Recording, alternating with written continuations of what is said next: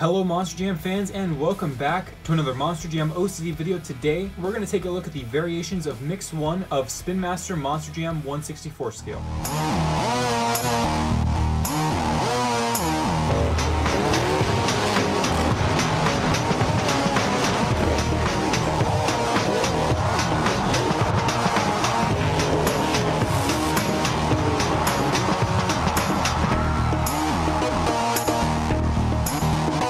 Welcome back everyone. Today is a very special video that has been highly requested. I don't want this video to be super long and drawn out, so I'm going to get to the point with every single variation very quickly. So we're going to start here with Gravedigger, the first set of Gravediggers. These are the singles packs, so let's take a look at what's different about them. All of these have a variation to them. The first initial release of Gravedigger was this one, and this is what we call the matte clear coat with the weird logo. I call it the gray logo and also the gray rimmed Gravedigger. So as we see here, there is a logo on the top that is, of course, the Gravedigger logo, and you might be able to tell there's a grayness color to it. Also, it's a very prominent white on this logo instead of more red than white, so the balance is different. Also, the same thing on this side, you can see the gray is more prominent and the white over the red. And in the second release, they actually corrected that to be the more white texture, and then of course they also added more red. So there's the difference between the logos on the roof and on the sides.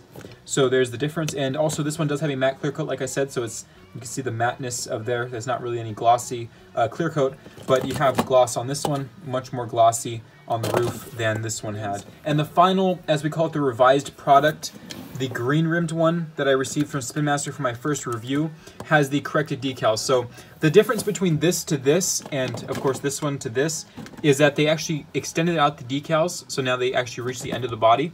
So you can see they do go to the end. The original ones did not. And they actually darkened up this little moon ring here, so there's 4 rings here. And on the original ones, they were pretty light, kind of grainy color purple. These are now really dark purple. So that's the corrections they made from the gray rimmed one with the corrected logo to this one.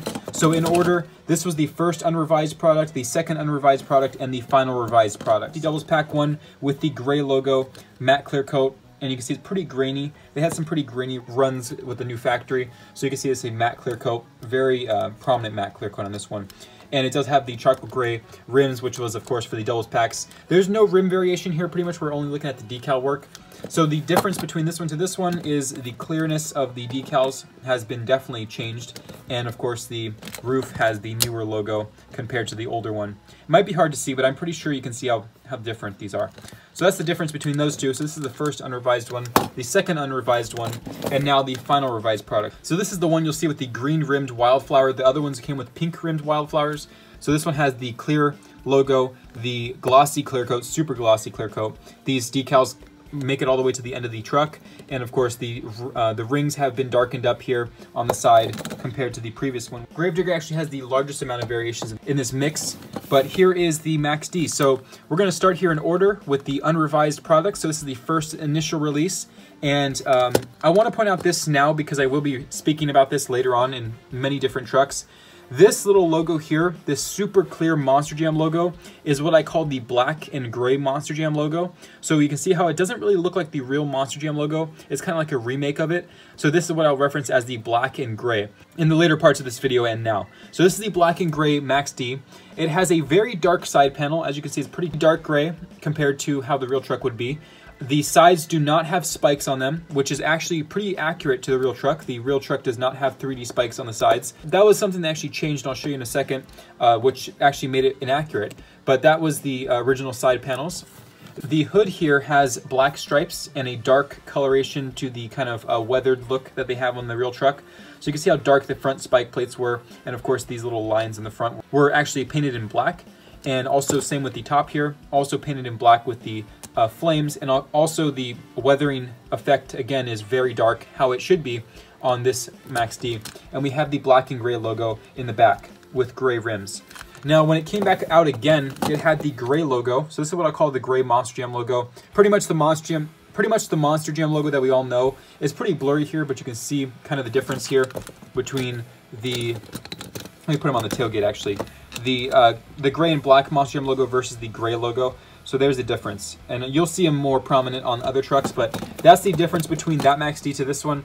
Just the Monster Jam logo changed, nothing else about the decals or anything changed from this one to this one. So this is the second unrevised product. And technically in the middle between both is the Monster Dirt Max D playset, the deluxe set Max D. Kind of got the best of both worlds here. The main thing about this Max D is it has the gray Monster Jam logo, which is correct. Also spikeless side panels. So this is very close to how the real Max D looks and how it should have been done. They did change and add the spikes on there, which made this the most accurate one they actually released so far. Gray rims are accurate. Orange rims do look better in my opinion, but gray rims are accurate. So this is pretty much a very accurate CRD Max D, which is the chassis style. But yeah, this is a pretty good representation of Max D. You can see there's the Monster Jam logo, the gray Monster Jam logo, and just an awesome looking piece here. So this is the Monster Dirt Deluxe Set Max D, and this is the final singles release product. So this was the Monster Dirt one, but here's all the singles packs leading up to this one. This is the final revised product.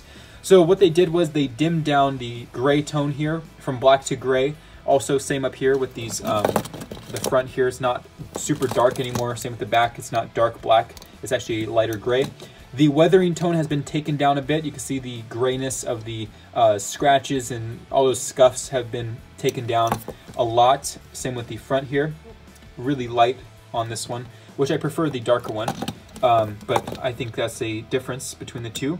And you can see the side panels do have raised up 3D spikes now, and also underneath the wing. Again, like I said, this was more accurate, but they did change it onto the final one, and it does have orange tangerine kind of style rims. So El Toro Loco has 3 stages. The initial stage, which I actually originally saw at a first meeting with Spin Master. I remember seeing this textured nose, and I had a feeling that it was going to be a little bit of a problem.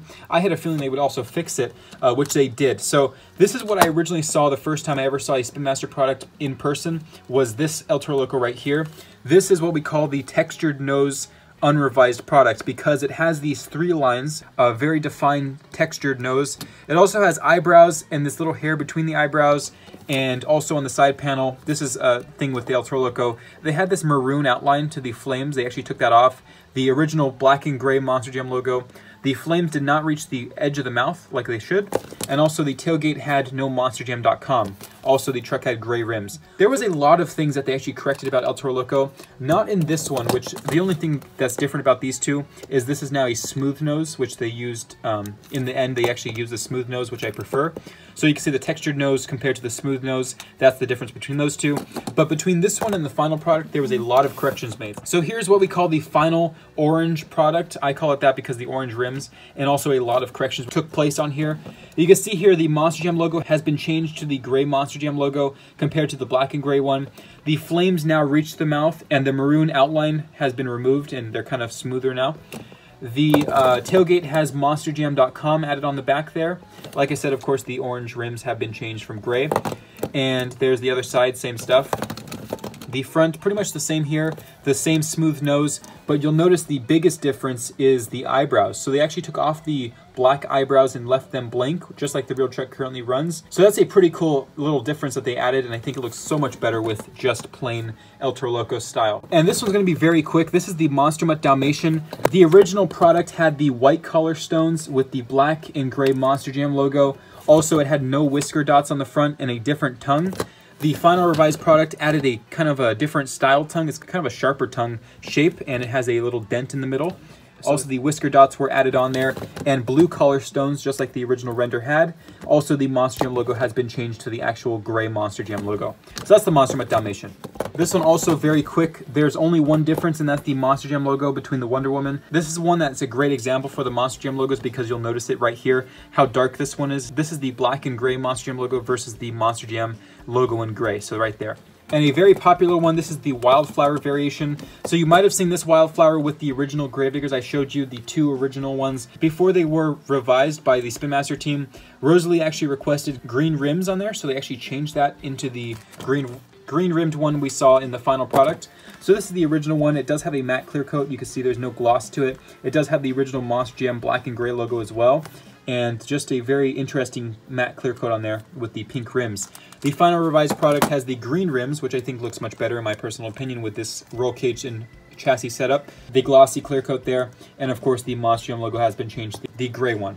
So very cool that they actually revised that one, so that's Wildflower. And Pirate's Curse has some variations to it as well. They changed the rim color from gold to red. The chin has been textured with the actual bottom part. So you can see here, it was originally just black paint, and now it has the actual chin texture printed on there. So you can see there's the chin texture compared to just black paint. And the face is still the same on the top part, but we do have something that's kind of hard to see. But if we look on the original one with the gold rims, you can see it's just red paint on the side here. No shadowing, no texture. And they actually added on a bandana texture, which is kind of hard to see on the 1/64 scale, but the 1/24 scale definitely shows it. You can see kind of a textured dots right there with shading. So I'm trying to compare them, but it's hard to see. Maybe you can see it there. But I definitely know that that's on there, and it's a difference. If you have them in person, it's kind of easier to see. But that's the difference between the Pirates Curses. I prefer the newer one with the red rims much better, in my personal opinion. And Megalodon has a few variations, very simple ones though.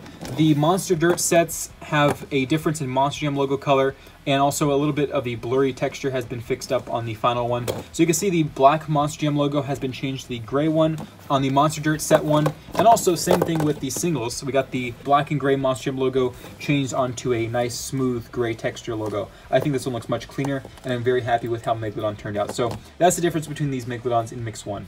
Now these are some big ones here. There's a very rare variation of Bounty Hunter that was removed from store shelves because it had this phone number on here. So this Texas Truck Works phone number and location on the roof and tailgate has become the rarest Spin Master truck for the singles mainline releases so far. Very little of these have made it to the public, and they're pretty hard to find, so they are very sought after. Thank you to Doug Monster Max 1 who found actually 6 of them for helping me get this one. This is the original one, so this is the phone number one. Very hard to find.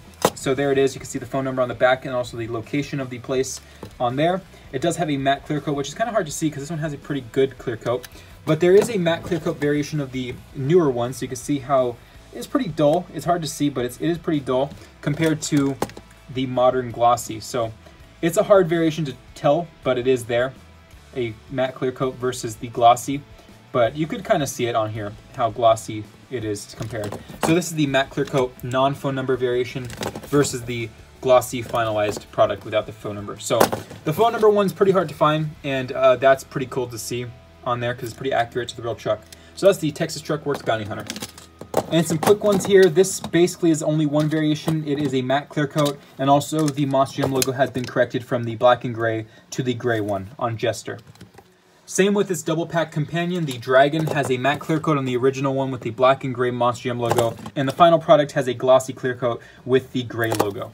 Storm Damage also has a variation with the logos. You can see here the black and gray Monster Jam logo has been changed into the gray one, and that has also a matte clear coat. Zombie has 1 or 2 variations on here. You can see the logos are the same. However, the rim color has changed from the blue to the green in the playset one, and also they painted on the ear on the green one, the final revised product being the green. So you can see the clear ear here with the windshield texture compared to the painted on gray ear.